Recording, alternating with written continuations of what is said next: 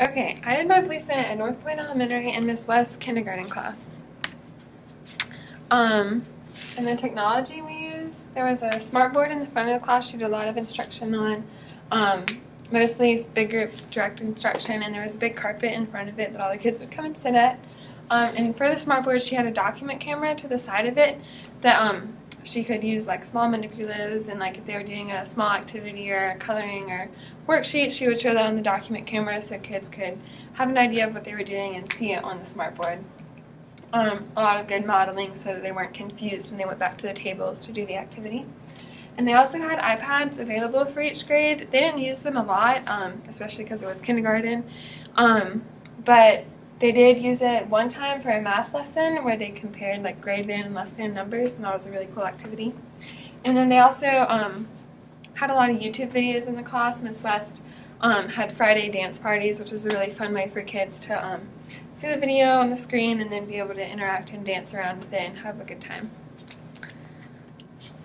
For learning strategies, she used a leader for the day. They called it a Panther of the day, as Panther is like the mascot of the school, and that was a fun way for kids to really be like the leader of the class and help out with calendar and like fun activities they did throughout the day. And then she had a lot of cool responses like ready to rock, and then they would respond ready to roll, a fun way to get everyone engaged and like on task. And then they did calendar each morning, which was when they would come in just going over like the days of the week, the seasons, the number of the day, and it was consistent every day, just a thing they could all like look forward to and just get plugged in and involved with every day.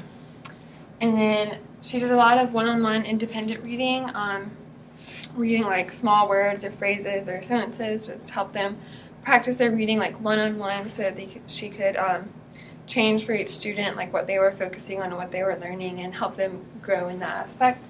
And then they had math tubs, like a plastic box full of different math activities to do, usually like for a specific season or holiday, and working on the counting or sequencing, ordering numbers,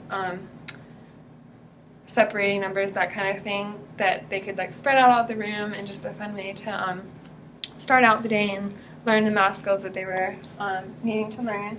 And then she also used a lot of whiteboards to engage students in like different activities and during like small group instruction or one-on-one like reading, having kids like write out words, and it was a fun way to get them like engaged and interacted with the activity, and they loved it. And then she also used a lot of small groups to separate people or separate kids who were struggling with one thing or focusing on a different thing than the rest of the group or rest of the class.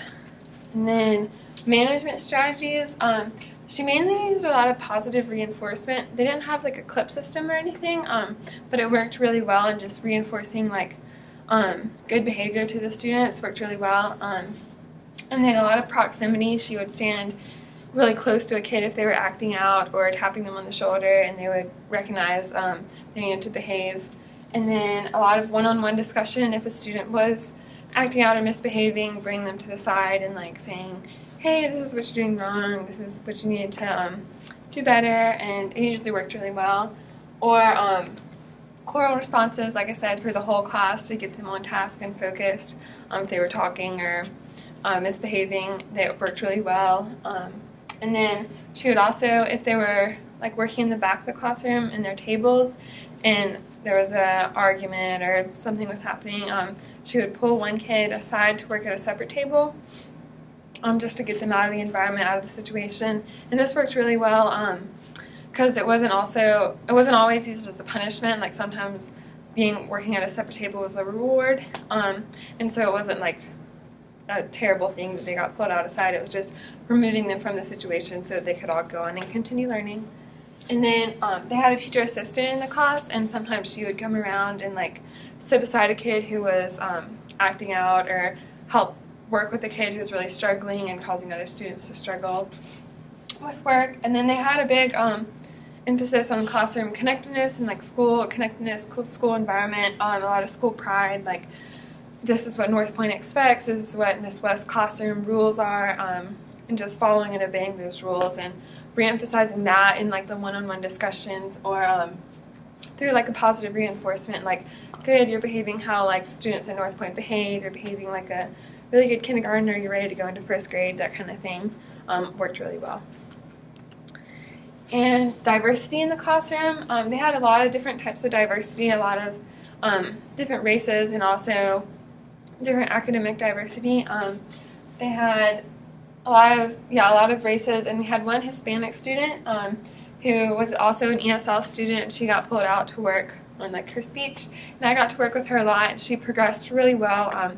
She didn't speak any Spanish or any English at home, and so she was also learning everything in like English as she was progressing academically, and she did really well.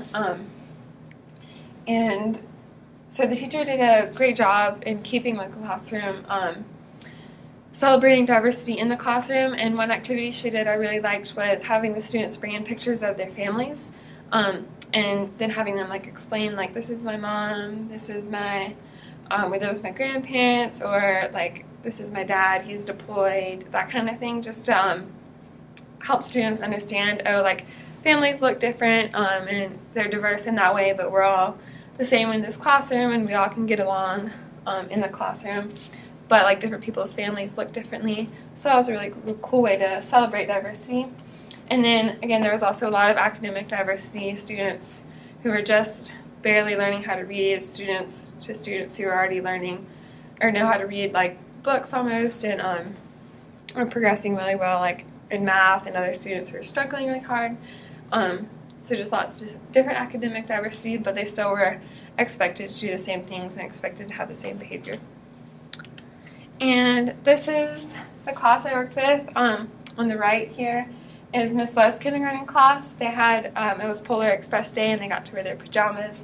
So they're really cute, and I absolutely loved working with them. They were all absolutely wonderful. They were precious. And then this is the kindergarten classroom performance they had, or Christmas performance. And they all wore their pajamas and like sang a few songs for Christmas, and it was really sweet. And so I loved this placement, and it was absolutely wonderful.